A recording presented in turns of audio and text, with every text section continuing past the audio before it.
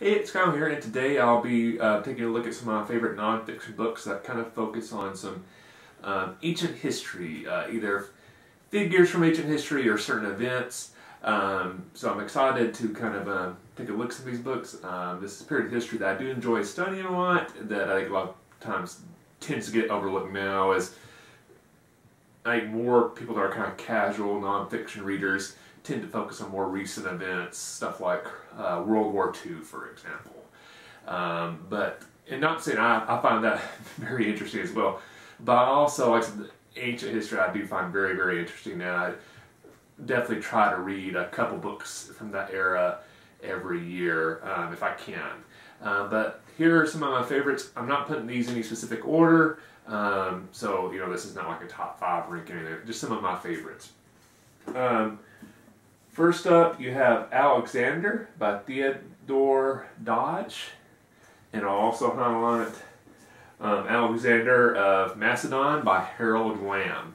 Alexander the Great, to me, is one of the more fascinating figures from history, so I really wanted to highlight books about him. He's one of those figures, when you read about his study, you almost feel like, this cannot be real. This almost has to be a myth. They had to make this person up. There's no way somebody so young could have accomplished so much. Never was defeated in battle, conquered more of the world than anybody had before them. That, basically almost every military leader that came after tried to measure themselves up against Alexander the Great. Just what he accomplished in a very short time at a very young age. Like I said, it almost feels more like it would be a Hollywood movie or an ancient myth, not something that's actually based in history. So I would definitely recommend finding a nonfiction book about Alexander, be it the couple I mentioned or any others, because he is such an interesting figure. If the author is halfway decently talented, it's going to be a fascinating book, because he is such a fascinating and interesting figure in history. In fact, it's been a little bit since I've read a book about him, so I was thinking it's probably time for me to find a new book about Alexander the Great and read him, because regardless of who has written the book, every book I've ever read about Alexander the Great I've always really enjoyed, because again, he is such a fascinating figure. It's hard to write something about him that wouldn't be interesting. Next up is a book that hasn't been too long since I read, fairly recently, The Rise of Athens, the story of the world's greatest civilization by Everitt. And this book takes a look at the kind of the rise of Athens and how it became such an important part of being, the basis of so much what we consider essential parts of Western civilization, and how this small little city in Greece was able to establish itself as almost, the foundation of Western civilization. And it even takes a look, there's other major Greek cities, and like, why was Athens able to kind of break above those cities to become such an important part of civilization, and what led to that, what figures, what kind of characteristics of the city and the populace of the city resulted in Athens having this huge impact on civilization. It's a very fascinating read. I never really read a book focusing just on the history of Athens and how it became such an important city, and I really, really enjoyed it. Found it very interesting, very enlightening. So if you're kind of interested in learning a little bit more about Athens, I would definitely recommend you checking out this book. It definitely gives you a good idea of how Athens developed its values, and in a lot of ways that really kind of goes on to kind of show you, like, what are the important values of Western civilization and how they developed and how they work in the modern world, I guess you could say. So The Rise of Athens, the story of the world's greatest civilization by Everitt. And the next 2 books I want to highlight probably cover the period of ancient history that I find the most interesting, and that is the Roman Republic / Roman Empire. And both the books I am taking a look at specifically focus on the transition period from the Republic becoming the Empire and how that happened. Now, this is not the only period of Roman history that I like to read about. It just happens to be these 2 books are my favorite books about Rome. And that is the Rubicon, The Last Years of the Roman Republic by Tom Holland, and then SPQR, A History of Ancient Rome by Mary Beard. Rome has such a huge influence on everything came after it in Western civilization. It's so influential. And,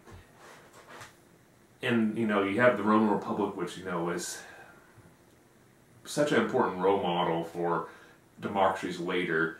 But, you know, the Roman Republic did become the Roman Empire. And it is very interesting to study and read about how this transition happened, because it didn't happen all at once. A lot of times people think of a government falling and something replacing it, you know, be it a democracy turning into a dictatorship, or a dictatorship being overthrown and, you know, a democracy coming after it, or whatever transition, these big changes in a country's fate.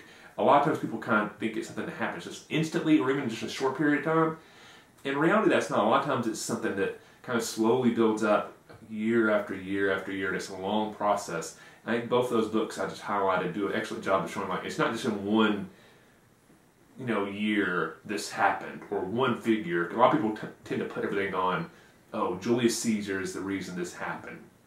Where in reality, the process for the Republic becoming an empire had started long before Julius Caesar was even born.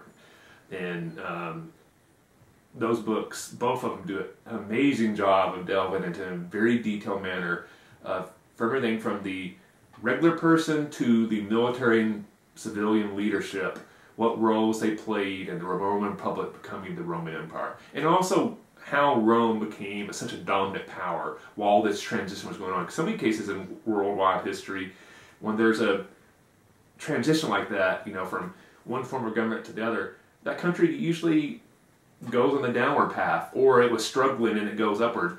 This is one of the few examples I can think of in world history where you have the Roman Republic had already established itself as become a dominant player in the world, and it became an empire, and it just became even more dominant. So I always, like I said, enjoy reading about Roman history. So if you've never really read much on ancient history, you know, a book about Rome is hard to go wrong with. I really enjoy that. So anyway, so those are for my favorite books about ancient history. There's a few books I considered putting in there, but I felt like it was a little too recent, because I had a hard time figuring out what do I want to classify exactly as ancient history. So a couple books I will mention that I thought about, and I was like, I don't think that's really ancient. There's a few books I've read about the Mongolian Empire that I found very interesting. Genghis Khan is, much like Alexander the Great, it's almost hard to believe he is a real figure. There's also a couple books I've read about the Vikings that I found very interesting, but again, that's not really ancient history. There's a really cool book I've read about the Crusade that I really enjoyed, but again, that's not really ancient history. So I figure I'll probably do another video at some point that kind of focuses on maybe, you know, that period, maybe from like the fall of Rome to the Renaissance. So I'll try to do some books in there, some of my favorites in that era. But anyway, so you have that to look forward to in the future. In the comment section below, please let me know what are some of your favorite figures or events or nations from ancient history that you'd like to read about. If you like this video, please hit that like button. I really appreciate the support. And always, if you haven't yet, please subscribe to the channel. I really love it anytime I see somebody new subscribe to the channel. It really warms my heart some. So please subscribe if you haven't yet. Anyway, like I said, hope you enjoyed the video. Happy reading, and I'll see you the next time.